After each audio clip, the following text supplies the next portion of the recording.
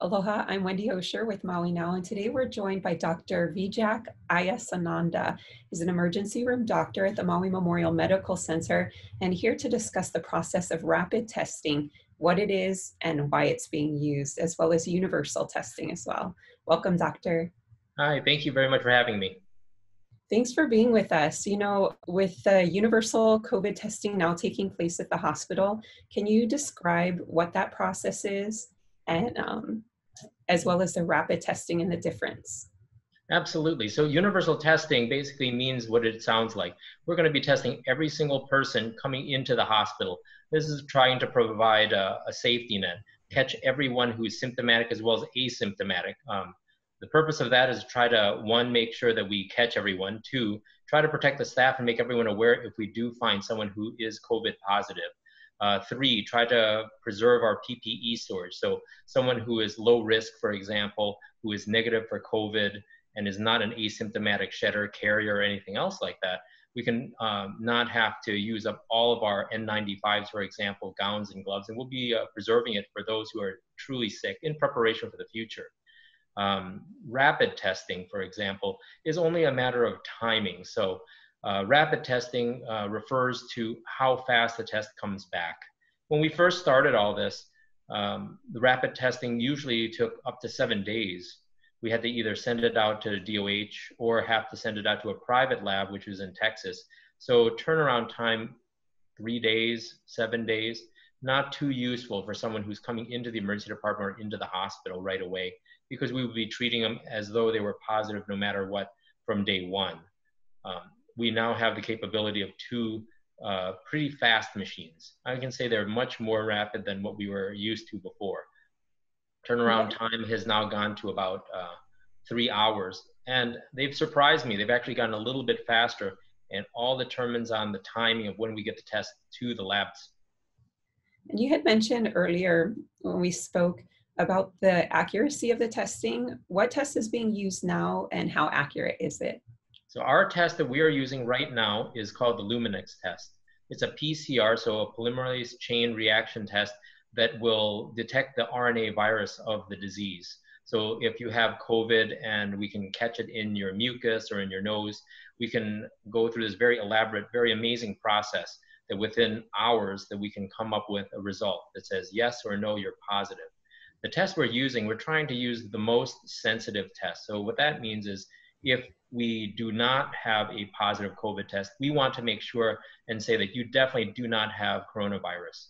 So at 97%, which is assuming the best case scenario, we still would miss out on maybe 3% of the people. Now, this doesn't mean that we would let our guard down and not wear masks and not use any protection. It just means that we wouldn't have to use our full PPE stores, where we would use our full face masks, full shields, for example, gowns and gloves, but we would still be on precautions. There is another test that I can hear about all the time. I'm sure you guys hear about it all the time. It's like a 15-minute rapid test. That one supposedly has about a 15%, if not higher, imperfect rate. So what good is a test to say, hey, if your test is negative and we can kind of relax and say you do not have coronavirus, if we're going to miss a good chunk of people? Okay, share with us, why did Maui Memorial Medical Center decide to begin universal testing and who's eligible? So the first question, we felt that this was the right time.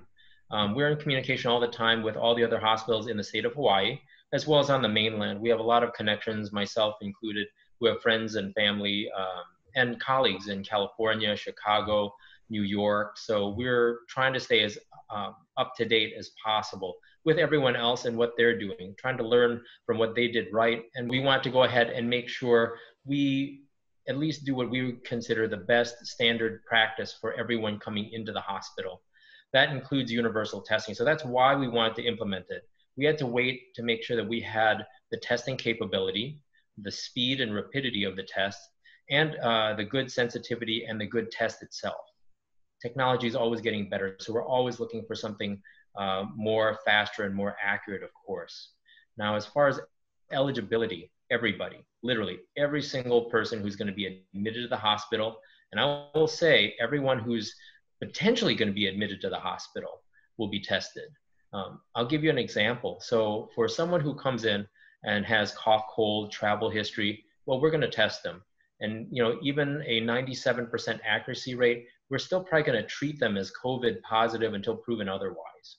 Someone, say, comes in for a hip fracture, they would have to have testing done because they might have to go to the operating room. When I see them in the ER, without even waiting for any other symptoms, of course, we're asking and screening, I'm going to be doing the COVID testing as well. So when they do go to the operating room, they can be more on guard or a little bit just using our general practice guidelines with masks and gloves and our usual gowns for sterility.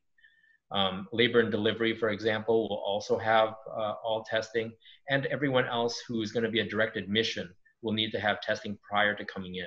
That way we try to literally universally test everybody. Now, what I was saying in addition to that, the testing is still 3 hours. Our goal is not to have people wait in the emergency department until after I figure out that the person needs to be admitted and wait an additional 3 hours to have the test come back. Our goal is to try to get them into the emergency department, get them a good diagnosis, get them to the treatment they need to get to as fast as possible. So if you come in and I have a feeling that you have a good chance, and it could be 50%, 70%, 100% for a stroke or a heart attack or a broken hip, I'm going to be ordering the test the moment you hit the door, so that by the time we have the rest of the labs, the x-rays, the CTs back, that we know what your COVID status is, and then we don't have to delay your care any further. Which brings up an interesting point too. I wasn't sure if you want to know, but because we're also testing not just those who are coming into the hospital, we're catching a lot of those who could be potentially symptomatic in the community. So it's a good surveillance tool as well. So for those that are coming in, where is the testing being done, and where do they wait when they're waiting for the results to come back? So the testing will be done in the emergency department.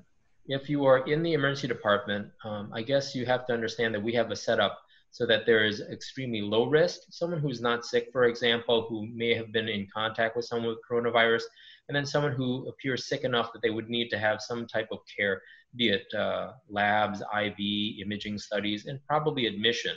So those people who are in the second category would come into the emergency department, be placed in a private room and have all the precautions, masks, and everything else in place.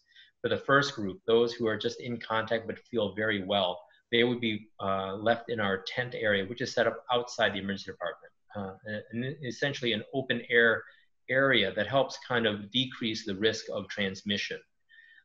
For those people who are in the emergency department who could potentially be admitted or needs rapid testing, those are the people who will get testing done, and it can take 3 hours in general. That's how long it would take for the test to be collected, sent to the lab, and put on the machine, and usually get a result back.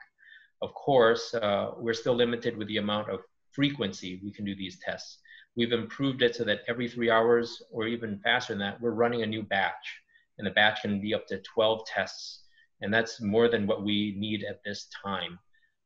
And those people within 3 hours, of course, if you get it right after the first batch, might take a little bit longer than those who would catch it right before the batch goes in.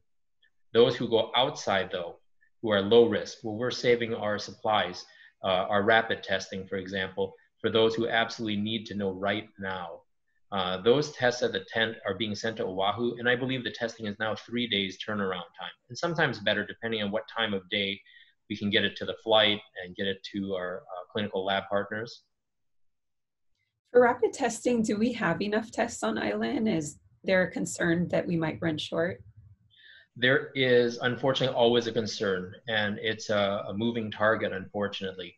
If we were to run 3 times as much tests because 3 times as much patients show up, then I'm sure that our supplies will dwindle quickly. But we monitor our census in the emergency department every single day. And unfortunately, we have not recovered to our pre-COVID kind of numbers. Which is a whole different subject of my concern of people avoiding the emergency department out of fear, still for coronavirus or getting a transmission.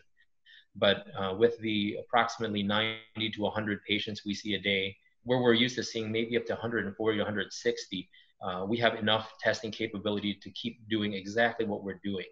Now, with the return of inter-island travel and no quarantine, as well as mainland tourism returning, that'll change. And hopefully by then, our testing capabilities will also continue to evolve and ramp up, being faster and more prevalent. Great. What if you have a positive result? What happens next for the patient? So if you have a positive result, we have multiple warm units in the hospital. By warm units, I mean these are areas in the hospital dedicated to those who are COVID positive. They have specialty rooms with specialty antechambers, plastic off areas, increased amount of PPE, as well as mandates that you wouldn't go past a certain checkpoint, for example, unless you were completely protected head to toe. And at the same time, when you leave that area, all that material gets put away in a safe biohazard container so you don't spread it throughout the hospital. I believe there are more specialty trained staff, being nurses, cleaners, all the other essential personnel, x-ray techs, as well as the doctors who are well aware with the protocol, the procedures, so that they won't accidentally spread it or take it home with them. Okay. There's been a lot of questions surrounding antibody testing. Why would somebody want to get an antibody test? Is it necessary? And are you guys encouraging it? So antibody tests, okay, so that's multiple questions right there. Let's see. So why would someone want to get it? Well, of course, everyone wants to know if they had coronavirus. A lot of us have experienced really bad colds and coughs all the way from December and January, and we all wonder, hey, did we have coronavirus? And is there a chance that I could be immune to that going ahead? And unfortunately, the answers are still unclear.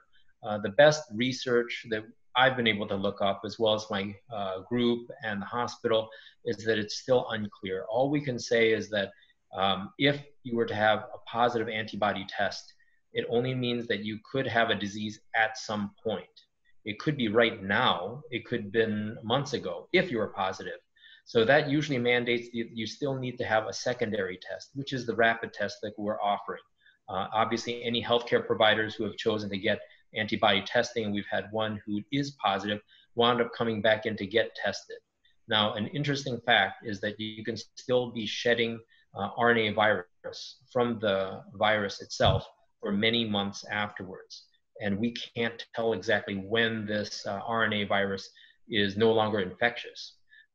The best, I guess, expert evidence we have are that after 2 or 3 weeks, you probably aren't infected anymore, but you could still be having dead virus particles still in your body, in your system, somewhere that can be detected. But with our rapid testing capability, you can say, wow, your antibody test is positive, so you're positive. And then you have a rapid test, which is positive. So now we kind of go, I have to treat you as positive. We cannot take the risk of you coming back to work without the strict CDC guidelines in place that say that you are completely safe. Would we be pushing for it? When the test gets a little bit more understood, there's a lot of friends I have on Oahu, for example, who have undergone antibody testing, and many of them are negative. So they're not sure yet, like, how could they not be exposed? And we have questions with regard to the quality of the antibody tests. There's obviously a lot out there right now, and we just need a little bit more time as a medical profession and medical field to really figure out which one is the best test, what are we measuring, and what are we going to do with those results? Okay. Going back to universal testing, do you think that it will help to prevent another, like a second cluster at the hospital? Absolutely. So I totally agree with that. Universal testing will capture every single person who will be coming in the hospital, so that even if you're asymptomatic, which is our biggest fear, right? Not many people who come in coughing and waving their arms saying, I have COVID, we're going to miss. But someone who comes in for something otherwise, chest pain, a stroke, for example, a broken bone who needs to have operation, we might not usually, well, I should say we weren't able to test those people beforehand because we didn't have the test capabilities or the rapid turnaround. Now we would. Now we could tell that this person has been exposed to COVID and or is possibly positive. So we would take extra precautions, place them in these warm units, and prevent any further clusters with the same protections I described earlier, with the staff donning and doffing all the PPE equipment they have and trying not to take it out of that particular area. There's been a lot of uncertainty regarding if a second cluster could occur or a second wave. Do you think that the hospital is better prepared for an increase in COVID-19, given the experience that they've had with the previous cluster? Yes. So I believe, especially looking at all the numbers on the mainland, we're not going to be able to avoid it. There will be disease that will be coming back to the islands, and we are definitely much more prepared. We have, we implemented something like an emergency command center made up of physicians. So we have clinical staff as well as hospital administrator staff. And we're coordinating much better than we were prior to this epidemic. So we're better prepared for that. Our PPE storage is much higher than what it was when we were all panicking, waiting for that first wave to come. Our processes are much more in line. The tent, the processes we have in place in the emergency department, the universal masking procedure, which is one of the most important things within the hospital for both staff as well as patients, will prevent any further outbreaks or clusters in the hospital. And for that matter, with universal testing, that is going to exceed more than just those being admitted to the hospital. I have a feeling that we'll be able to pick up some cases in the emergency department even before we see more testing available in the community. And that might be a good alert that we can share with everyone else, the mayor's office, the government, so that we can be prepared for another outbreak in the community as well. Okay, we have some people in the community that are a little bit apprehensive about going in with all the talk about the virus still being around. Are there people, have you experienced that from your end, people delaying care, and what would you tell them? Yes, unfortunately, I've had several experiences where it's just heartbreaking. Those who have had heart attacks, who have waited at home for 3 days or 5 days, where we could have taken care of them much better and provided them better service if they had come in right away, which would have happened prior to coronavirus. They chose not to because they were afraid of getting COVID. I just had a person recently, unfortunately, break their hip weeks before coming to the emergency department, with multiple factors, but one being I just thought it might get better on its own. I fell walking my dog, and I did not want to take the risk of coronavirus. And that's unfortunate. I mean, someone who doesn't need to suffer, they really should come in. We have taken every precaution. I can tell you, I am more than 100% that if my family members, my mom's grandmother, anyone I know, my friends, my families, my neighbors, anyone gets sick, I would say, please come to the emergency department. It's one of the safest places you can imagine, between all the mask protocols, the cleaning.